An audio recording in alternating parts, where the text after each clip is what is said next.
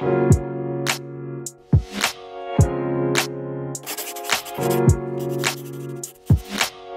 guys, welcome back to my channel. I'm so glad that you guys are here today to study God's Word with me.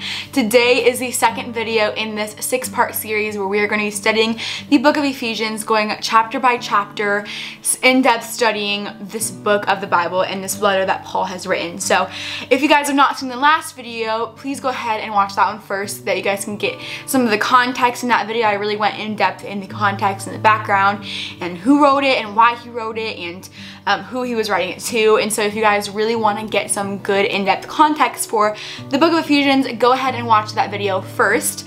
Today we are going to be digging into chapter 2, so this is the second part of the series, and then next week we'll do chapter 3, and then next week chapter 4, and so on and so on. And so I'm really excited for this and for this series. Last week's video was super fun to make, and today studying for this video was really fun, and just preparing for this video was a lot of fun. I'm so pumped and so excited to study this with you guys, and these kind of videos are some of my favorite videos to make because I love getting to share the Word of God with people and just to study the Word of God with people. It is so much fun. So without further ado, grab your Bibles if you guys have Bibles. I'm going to be using a ESV version as well as an NLT. I'll kind of be going back and forth, and then I just have some notes, so grab some coffee, grab some highlighters, some pens, your Bible, notebook to take some notes, and let's get into chapter 2 of Ephesians. If you guys have not already subscribed to my channel, please do not forget to do so. I do tons of Bible studies on here, as well as videos about my life and lifestyle vlogs and things like that.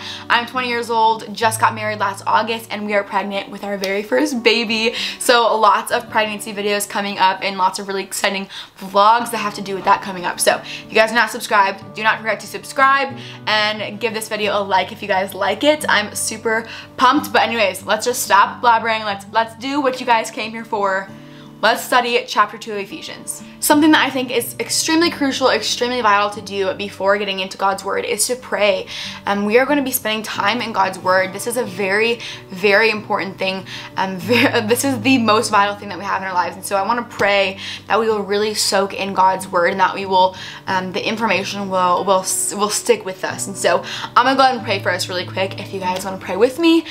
Dear Heavenly Father, thank you so much for the opportunity for my friend and I to sit down together and do this study right now freely in the comfort of our own homes, of our cars, our workplaces, wherever we're at. Thank you that we have the opportunity to sit here and look on the internet, on the phone, whatever it is that they're watching this, to study the Bible together.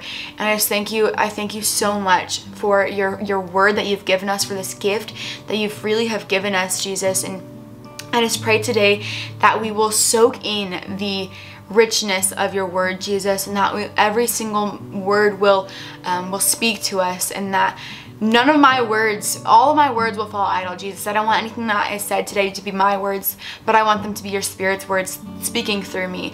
And so use me, Jesus. Let this come across clearly, and let us enjoy reading your Word, because it is a privilege and an honor to sit here and to be able to read your Word. And so thank you so much, Jesus. Again, we are so thankful to be able to read this together right now. And I just thank you for my friend that is watching this, and I bless them, and I bless their minds and their spirits. And I pray that we will both soak in and learn from this Bible study. So we love you, Jesus. Amen. Okay guys, so without further ado, we're just gonna get into the study. Like I mentioned last week, we went into the context and all that stuff. I'm just gonna give you 3 little reminders of just what we studied, just so you guys don't have to go back and read it all over again or watch it all over again. So the 3 things I'm going to talk about is the author, the recipients, and the date. So to review of last week, the author of Ephesians is Paul the Apostle. The recipients of this book was the Church of Ephesus, and kind of written to the saints, meaning that they were already believers. So this book, when you're reading it, keep in mind that he is reading to people who are already believers. He's not writing to people who have never heard the name of Jesus before. He is writing to people who are saints, quote unquote. And so they're already believers. And it is also written kind of in the context to be passed on to other churches in the area. And so it wasn't written solely with the intent of Ephesus. It was written originally for the church of Ephesus, but it was written to be passed along to other churches as well. So that's really encouraging to know that this is still relevant today. We can still pass this around in our churches, and we still know that it's going to be relevant and mean something to us today. And so it's really important to know when studying this. And then thirdly, the date. This was written around 60 to 62 AD, and this was when Paul was imprisoned in Rome. And so before this, in around 50 AD, Paul was actually in Ephesus, and he was actually on a missionary journey in Ephesus, and he was along there with Priscilla and Aquila, and he actually helped plant the church in Ephesus. And so this is about 10 years later in his life, where he is imprisoned in Rome, and he is writing a letter back to the church of Ephesus where he was at 10 years previously. So that is just a quick little recap of the context. Again, I know that was super fast, blah, blah, blah, but if you guys have watched the other video, you guys have already heard it. So if you guys have not watched that one, go back and watch that one for a really in-depth context and background of Ephesians. But just want to throw that out there to remind you, to spark a little bit of memory about really what this is about. So now we're going to be moving on into the chapter 2 of Ephesians. So excited. This is such a good chapter. I mean, the whole book of Ephesians is so good, but I love chapter 2 so much. So I love to break down the books that I read and the chapters that I read. So when I'm reading a chapter, I like to see what are the different sections. How can I break this down into different themes, different points, different sections? And so my Bible, a lot of times our Bibles automatically do this for us, and they will break it down into sections for us. And that is the little title that you see at the beginning of a paragraph or a section of verses. So in my Bible, it actually gave me really good, clear titles and sections that I'm just going to continue following because I think it's a really good separation of the sections. And first we have by grace through faith. Second, we have oneness in Christ. And then actually in my NLT version, it has a third section, and it's called a temple for the Lord. And so those are 3 sections, but today we're going to be focusing on 2. And the first one being by grace through faith, the second one being oneness in Christ. And so in section 1, I have also broken it down into 2 parts. So it is section 1 with 2 parts, section 2 with 3 parts. So hopefully that makes sense. I will put a picture right here of my notes so that you guys can screenshot them if you want to have a more visual of what I'm talking about here. But if you guys can follow along and just take your own notes, that is super great. So really quick, before we actually read and get into the scripture and read chapter 2, I did want to go through the breakdown that I came up with. So in section 1 that is titled By Grace Through Faith in my Bible, I actually split it up into 2 more groups. And it's split up in verses 1 through 3 and verses 4 through 10. Verses 1 through 3 are really focusing on the fact that you are dead in your sins and you followed the world and your flesh, and you were concerned with only your selfish desires. And so that first part of chapter 2, Paul's really writing to the church and saying that you used to live in your flesh, you used to live in your desires of the world, in your sins. And then in the next part we have verses 4 through 10, and it talks about but now you live in Christ, and his mercies made you alive in Christ. By his grace through our faith, we are saved and set free. It is a gift and not our own doing. And then we go into section 2, which talks about oneness in Christ, and it talks a lot about unity. You guys will see that a lot throughout Ephesians. Ephesians focuses a ton on unity. It is a book mainly about unity, and that is because he is writing to this church in Ephesus, and currently when he was writing this, the church of Ephesus was facing a lot of division because of the Jews and the Gentiles. And so they were kind of still struggling, facing that division. They weren't being unified in Christ. And so verses 11 through 12, the first part of section 2, is kind of Paul acknowledging the division in the church, and acknowledging that they were living outside of Christ, and that division is what happens when you live outside of Christ. And then he goes on in verse 13 through 18, he says that but because they were in Christ, they were united. And so his sacrifice on the cross erase the separation, and they all had access to the Spirit because they lived in Christ. And so they didn't have to live in that disunity, in that division anymore, because Christ purchased their unity on the cross, and he broke down the wall of hostility on the cross. And then the last part of section 2 is verses 19 through 22, and it kind of talks about how we are built on a foundation of apostles and prophets, and we are joined together. So the way that we are unified, the way that the church is unified, the way that the Jews and the Gentiles are able to be unified was because of Jesus Christ, and Jesus Christ was the cornerstone. And so later on we'll look at that like a cornerstone and what is a cornerstone, but that is kind of what he's talking about. He talks about what it means to be unified and how we are unified in Christ. So I know that was a ton of information. I hope you guys were able to take notes.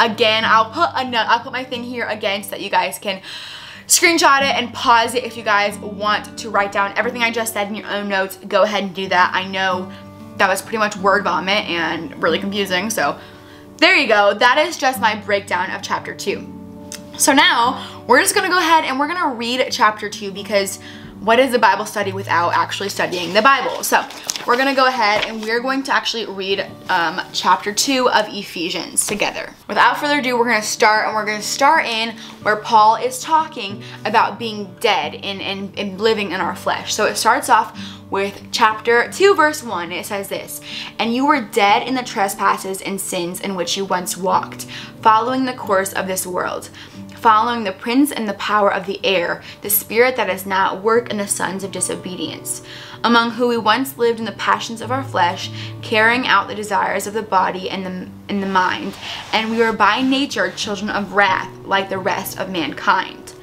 So that's pretty intense there. That's the first part that we have, and that is in section 1, where he's talking about how we lived when we were outside of Christ and how we actually lived like people of the world. We lived in our fleshes, we lived in our sins, we lived as slaves to our sins.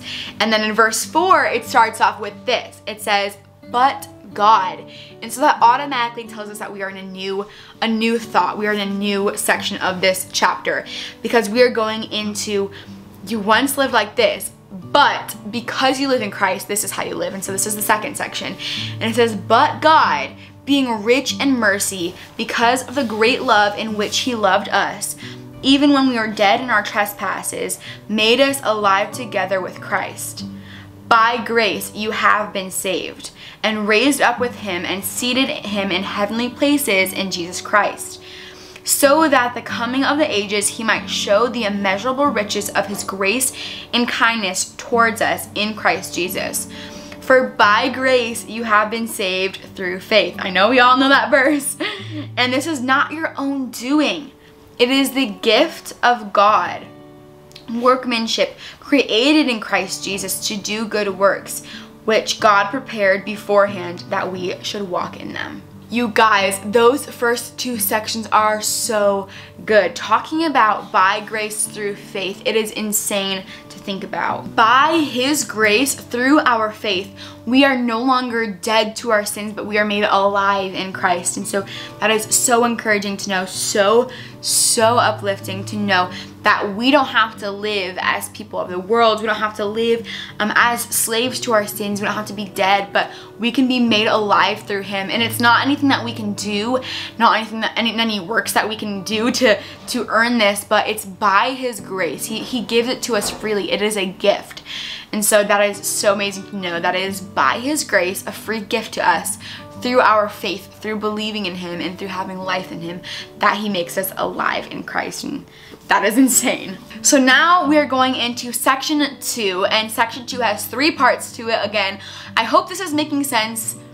Hopefully I can figure out some way to put it on the screen to make this make sense, but section 2 has 3 parts to it, okay? So the first part in section 2 is talking about the division that was in the church, and this is Paul acknowledging the division in the church. And so it says this, verse 11, "Therefore remember that at one time you Gentiles in the flesh called the uncircumcision by what it was called the circumcision, which is made the flesh by hands.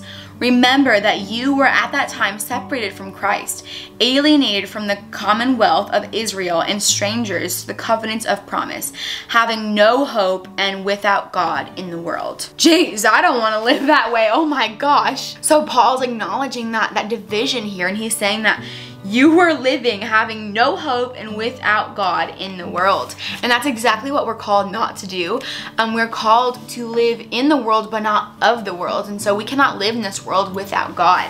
And that's kind of what he was saying was causing this division. Was it literally says that they were separating themselves by circumcised, uncircumcised, and they were separated from Christ. So then we go in verse 13, and that is where it gets good again, because it says, but now. It's always the but that is good. Don't make fun of me. I know.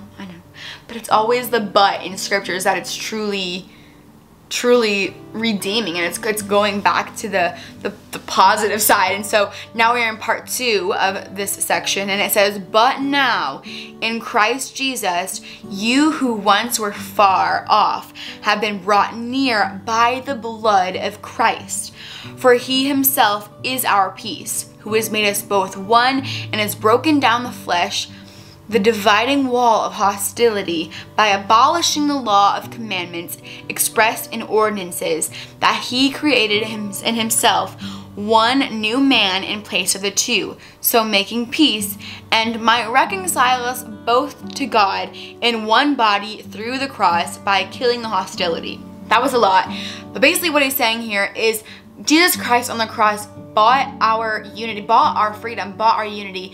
And when he died on the cross, the blood of Jesus Christ broke down the wall of hostility so that we no longer had to be divided, but we were able to be unified through him, through the blood of Jesus Christ. So picking up here in verse 17, and he came and preached peace to you who are far off, and peace to those who are near. For through him we both have access in one Spirit to the Father. And so he's saying here, you're connected because you all have access to the Holy Spirit through the Father. You guys are both in Christ. Don't know why there's division here, because you're both in Christ. You guys both are in the kingdom of God. You both have access to the Father through one Spirit. That is what's unifying them. And even today we can think about, I can be connected to somebody on the other face of the planet because I am connected with them to the Father through the same exact Spirit that they're connected to the Father through. And so I can pray to God and they can pray to God at the same time, and it's all through one Spirit, and that's what unifies us in the kingdom of God. And so that is in part 2, where he's kind of saying, you know, but Jesus is the reason that you guys can be unified, and I am calling you to unity because of the blood of Jesus Christ. You don't have to live in hostility. You don't have to live in this separation where you're building walls, because Jesus Christ's blood broke down that wall and you no longer have to live that way. And so that is amazing to know, and that is so incredible. And so I just really like how Paul was acknowledging that there was no more separation in the kingdom of God, because when you're in the kingdom of God, you're all connected by the Spirit. And then that leads us into our final and third point in section 2, and that is the section where he's talking about being in the temple of the Lord, or being the temple of the Lord. So verse 19 says this: so then you are no longer strangers and aliens, but you are fellow citizens with the saints and members of the household of God, built on the foundation of apostles and prophets, Christ Jesus himself being the cornerstone, in whom the whole structure, being joined together, grows into a holy temple in the Lord. In him you are also being built together into a dwelling place for God by the Spirit. And so here he's really telling us that Christ, Jesus Christ, is the cornerstone. And when we think about what is a cornerstone, what is he even meaning here? I don't understand, Chloe. I don't understand. I don't know what he's talking about here. It's a cornerstone. What does that even mean? So when you think about an actual cornerstone, when you are actually building a building, you're building a house, and you start with a foundation, obviously, right? And so he's saying that the foundation of the household of God, of the church, is apostles and prophets. But you cannot have a foundation without a cornerstone to help you build the walls. And so Jesus Christ is the cornerstone that connects. He's the one that connects everything together. And so the cornerstone is the thing that's connecting the wall, that's connecting the foundation.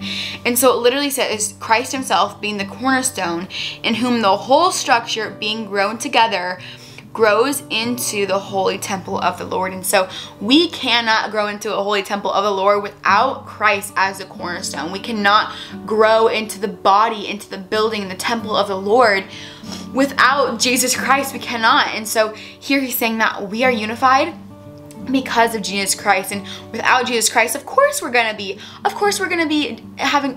causing division, of course. And that's why he's really saying that if you are living in division, you're not living in Christ. You're not living in the temple of Jesus Christ, because Christ is the cornerstone, and you can't have a building without a cornerstone. And so that is kind of that final section where he's saying that is what it's like. And the last verse says, in him you are being built together into a dwelling place for God by the Spirit. And so when Christ is the cornerstone, when you're building that building in the foundation, you are creating a dwelling place for God by the Spirit. And so the church is supposed to be a dwelling place for God. God is supposed to be able to dwell there. And that is exactly what Paul is writing to about the church of Ephesus. And eventually, like we know, like we read, like we studied, that this was a letter to later go on to more churches. And so obviously this is something that's important for churches to know, for members of the body of Christ to know. And so knowing that we can still apply this to our churches today. This is still relevant. God's word is alive and it is active. His word is not dead. And so this is still applicable to our churches today and to how our ministry is run today. And so that is chapter 2. Crazy, crazy, crazy. I know. And so I know that was a lot of things I just threw at you, and I know there was a lot of sections and points, and oh my gosh, what is she talking about? So much stuff. And so I wanted to kind of simplify it for you and break it down into 2 main points. So we're gonna break it down, kind of review what we just read, and it's only gonna be 2 main points. That's all I have for you, okay? 2 points. Hopefully that you guys can get that. Let's write them down. Okay, so point number 1 comes from that first section, which is where we're talking about by grace through faith. And so in point number 1, we are realizing that as children of God, we no longer have to live by our flesh and our worldly desires. We live by the Spirit and have been set free through Christ.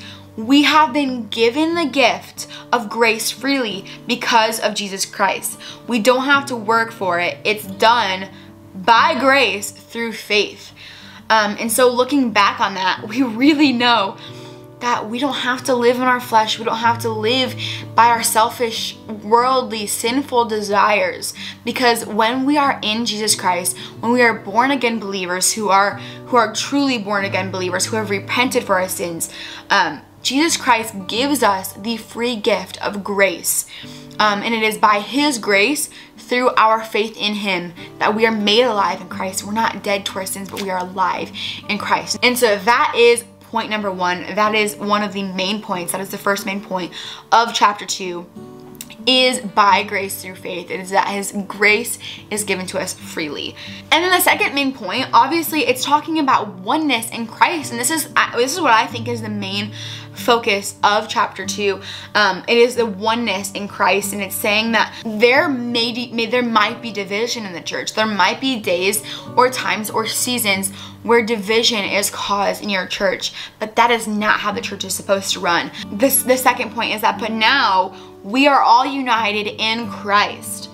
Because of his sacrifice on the cross, it erased the separation, it erased the walls of hostility, and now we all have access to the same Father through the same Spirit. And so there's no separation there. And that we're all one church, one body of Christ, built on the foundation with Christ as the cornerstone.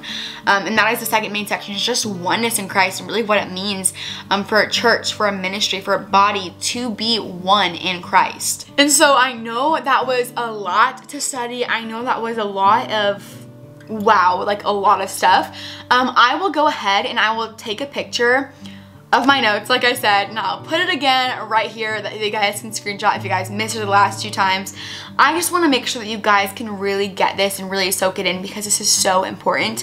I'll also put a picture of my Bible right here because I actually highlighted it in different colors so that I could mentally see the different sections that I wanted to touch on to talk about. So the blue sections are the parts where he's talking about how we used to live, how we live outside of Christ, and then the pink sections are when he's talking about what it means to live in Christ and what we can have freely through Christ. We have grace through Christ and we have unity through Christ, and that is beautiful. We used to live dead. We used to live in division. We used to live in the world, in our sinful desires and worldly desires, and we used to live without God in the world. But now we have God's grace that is freely given to us, and we are made alive in Christ. But now we are unified in Jesus Christ because of his sacrifice on the cross, and because he is our cornerstone, and he is what connects all of us into one body and one church. And so I really, really hope that this chapter was edifying for you, that you guys learned from it, that you guys really enjoyed studying this with me. I love studying the Bible with you. I love doing this series with you guys. It is so much fun. Next week, if you guys want to come back, we're going to be studying chapter 3, and in this one it's talking about the mystery of the gospel revealed, and then it says prayer for spiritual strength. So you know that's gotta be good. I mean, you know it's gonna be good. So come back next week. We'll be studying chapter 3. Hope you guys really enjoyed it. If you guys took notes, if you guys journaled in your Bible, if you guys highlighted, whatever it was, I would love to see pictures. So if you guys want to tag me on Instagram, my Instagram is just Chloe J. Roy, the same as my YouTube, and I would love to see them. I'll repost all of them. I just love seeing when you guys are engaged in the Word as well. It is so encouraging and so good to know that I'm not doing this for nothing, but God's actually working through these videos, and God's speaking to you guys through YouTube, which is just so insane. It's so insane to have a community on YouTube. I can't even.